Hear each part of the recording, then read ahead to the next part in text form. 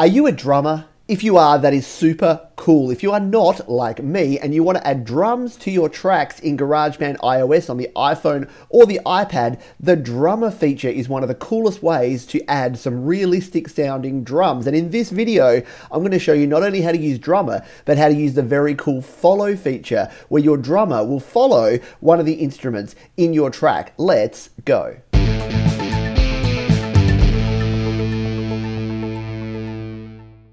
Here we are back in our GarageBand project, and we have our drums already laid out here. We've got our man Kyle on the drums here, and I have programmed in Kyle's drums for the entire song. Now, I wanted to save you the pain of me going through painstakingly and doing these drums, although it's not that much pain. But if you do like pain, or if you just want to learn more about the drummer feature, you can check out the link that I'll put up above and down below, and that is a previous tutorial I did where I went through an entire drum section and completed that using drummer. However, for today, let's jump into drummer and just see what we did here. So the first two bars here are literally just the lead in. They're not even part of the song, but I recommend you have 2 bars lead in just to make sure you can get ready, you can start getting your instruments prepared, and that you don't cut off the start of your guitars or your bass or anything. And I showed you why we do that in the bass episode as well. So our first 2 bars sound like this.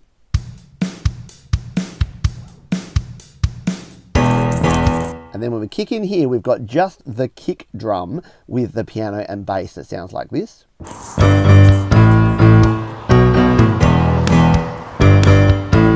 then goes to our kick drum and our snare, and then we add in our hi-hat as we come into our woes.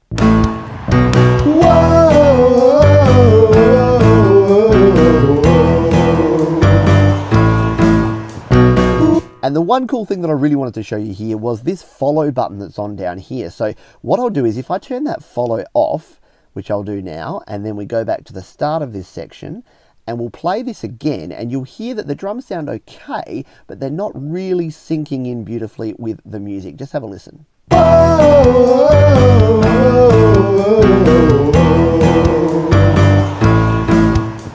You can hear your kick and your snare pattern is just going doof, dish, doof, doof, dish, which is an okay kick and snare pattern. But what we can do is we can tap this follow button and turn our follow on, and you'll notice above the follow we have our classic stack here, which is our bass guitar. So we can actually choose any other track and ask the drummer to follow that throughout the entire song, or even just in particular sections. So that's exactly what we're doing here. We want our drums to sync up with our bass guitar that we recorded in the last video. So by selecting classic stack, let's go back and have a listen to this drum now.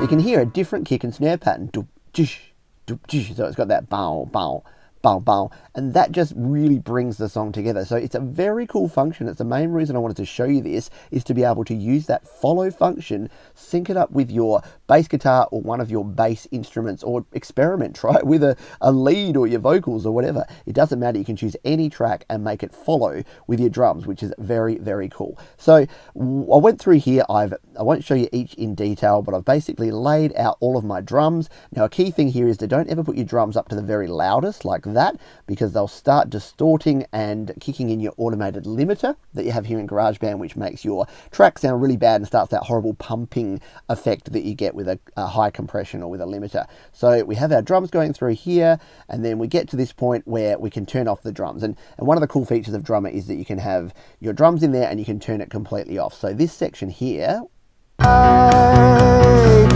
there is no cry, and then we can just turn off the drums and then kick back into our next section. Now, I did use a little bit of copying and pasting here too. As if you've been listening to this song, the first verse and chorus is pretty similar to the second verse and chorus, so I copied and pasted that, and then just made some variations to the hi-hat pattern over here like this, and the fills down the bottom here, you can actually dial those into different amounts, which I won't do too much because I'll change my fills. And then you'll notice here that each section here, I've gone to the toms. You can select the tom drums there.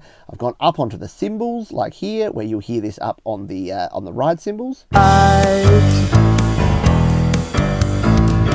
It's hard to lose. And then back down onto the toms. So drummer is not just about throwing your drummer at it and saying, here, just play something random. You've got a lot of control over the way you use drummer.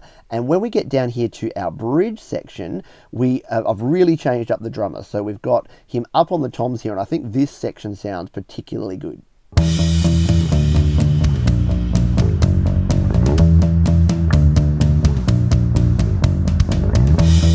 And again, you can hear that bass guitar doing the dum dum dum dum dum dum, doing the quarter notes, the 4 on the floor kind of beat, and the tom drums are actually mirroring that because we're using our follow, which is why follow is such a powerful feature. We love it.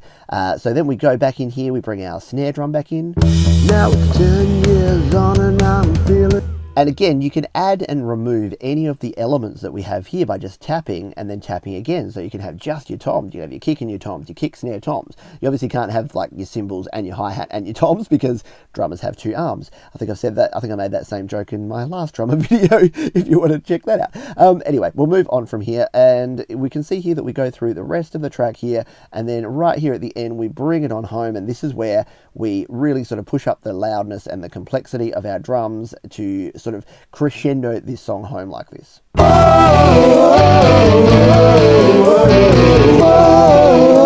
So our drummer is up on his cymbals, he's got a loud and complex beat, he's still following that bass guitar, and then we bring it on home at the end there. So that is our drums. That's some few little quick tips and techniques to use when you're using drummer. And again, as I said, I've got other videos all about drummer and other ways to add drums to your tracks, but I just wanted to give you a little peek and a little glimpse into how I created the drums for this track.